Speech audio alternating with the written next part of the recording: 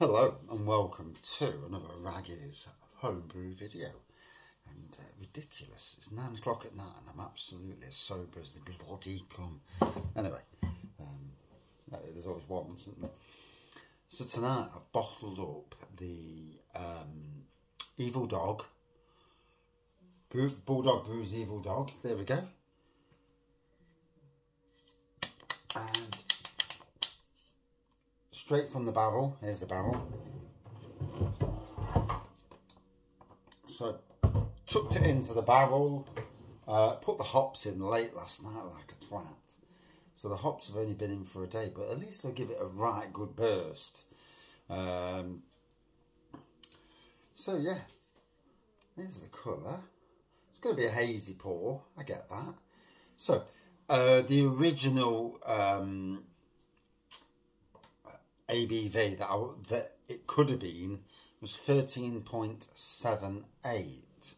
It did not get that. It basically, it's just over 10%. So it's a triple IPA. So when you think about it, and I'll just bring up the price on the website, creative. I got this from Creative Winemaking. For me, the best, one of the best homebrew places in the country. Let me just. Creative Winemaking, and I'll show you the price of what they go for. Oh my god, I suffer from prickly heat and I've got the worst itches, I tell you. Thank god it's only my back and nothing else, but even that's itchy. Beer kits, here we go. So Bulldog Brews, Bulldog beer kits, and yeah, so Evil Dog, 23 quid. There we go. So I brewed it short down to 20 litres, and I chucked in 2 bags of sugar. I don't think I chucked hotels in.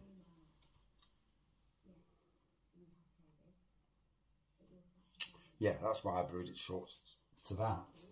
And it came out at 10%. So I personally think that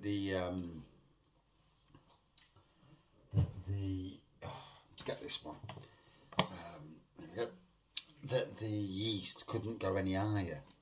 So bear in mind, I have put a teaspoon of sugar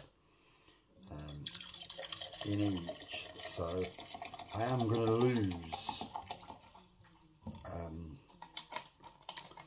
Yeah, I might get a slightly sugary taste on this. So it's only a first tasting, so we'll see how it goes. Don't you find these new lids where they don't come off fucking annoying when you're trying to close them up? So there we go. So yeah, hazy pour, quite a dark orangey pour to be fair.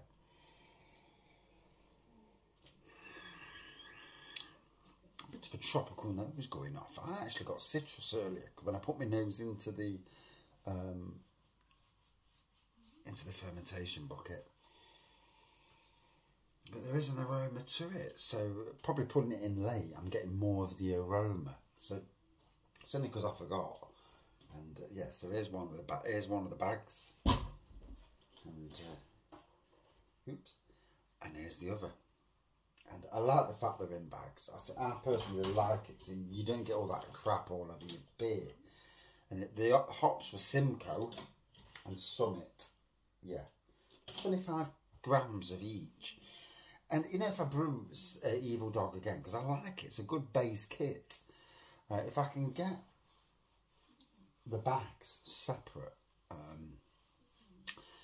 so I can, you know, do my own. That'd be interesting.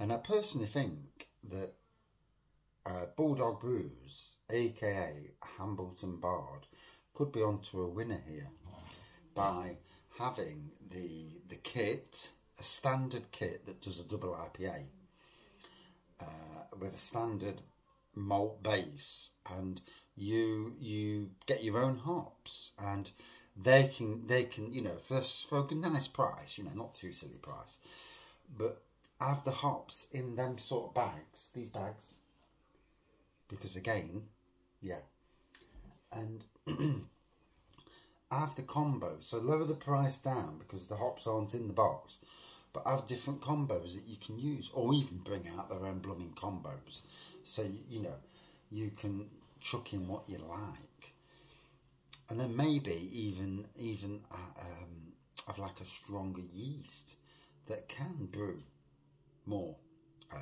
interesting beers.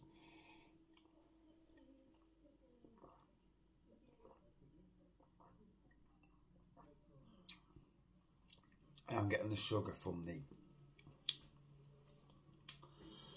obviously I put 24 teaspoons of sugar in. Whoa. It's got a lovely taste to it. It's proper fresh. It's quite thick as well. So obviously the starting gravity was 11.15, I think, 11.20, something like that. It ended up at 10, around about 10.40. And the good person from Stuart Fisher, who is bread brewer and tap room, he actually told me, and I didn't know this, that I mean, as long as it don't taste sugar, as long as the yeast has took out what it can, then the beer will be a slightly thicker beer. Now, I didn't know this. You know, it's not something I knew. I always thought if it didn't ferment all the blooming sugar out, it's going to taste sugary. Which obviously you don't want. You know, you don't want nasty tasting sugar in your beer. But oh, you can smell the ABV on that as well.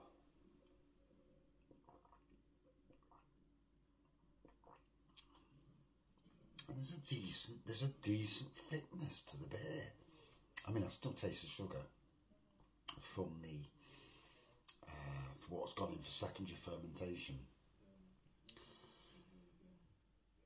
But straight away, that's tasting decent. So what we've got to think about, it's 23 quid for the kit, 2 quid for the sugar. So that's 25 quid. That has made 20 litres. 20 litres is 40 bottles. So we're talking 50 pence a bottle. Obviously, if it's a pint, if you're looking at pints, it's obviously, you know, a bit cheap. I'll have to work out the maths on that, but 568 instead of 500.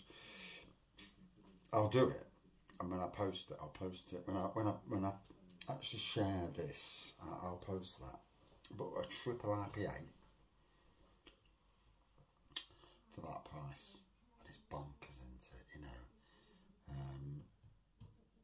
no, it's not 40 pints. 40 bottles, yeah, not 40 pints, because it would have been 40 pints if I'd have brewed it all the way to 23 litres. Yes. Ooh,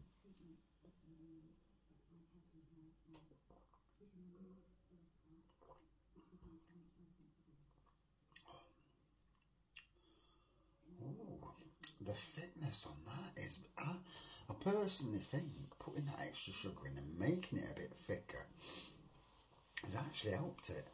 Obviously, it's the first tasting, so it's going to have to be, it's got to go through secondary fermentation to put some liveliness into it. But on the first, you know, look at that. Looks good. And I'd like to see more of these, and I'm tempted to get the Love Brewing ones. Although Love Brewing does my nutting because they don't use those bagged for the hops. It's a lot messier affair. But if the beer looks good, then it's worth having a poke into it, you know, for a double IPA for 20 odd quid. I mean, let's be fair, double IPA, 23 quid for 40 pints. You know, in the cost of living crisis, what would you pay for a double IPA? From the shops, 4, 5 quid. Elsewhere, 8, 9 quid for a double IPA. You're not getting many double IPAs for less than about 3 or 4 quid these days. And a can, that same can is literally 50 or 60 pence each. I'm sure my maths are wrong somewhere along the line. Yeah, my maths are wrong. Yeah, because 25 quid, 40 bottles for 25 quid, so yeah, it would be 60 pence, not bloody, yeah, 60 pence.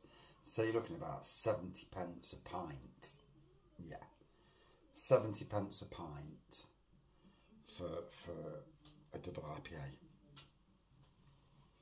You know, we're in tough times, and I'm in tough times, you know, make no mistake about it. I'm going through the same shit that everybody else is going through, working longer hours just to put bloody money on the table, and it's depressing, it really is. But when you're getting that for about 70 pence a pint, roughly, yeah, poor, and that's a triple, not a bloody double. It's tasting good.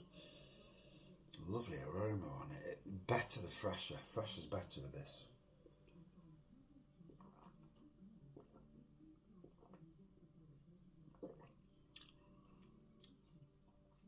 Oh.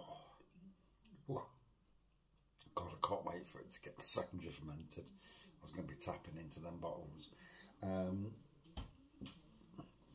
But yeah, there's the beer. That's going to go solid within a few days.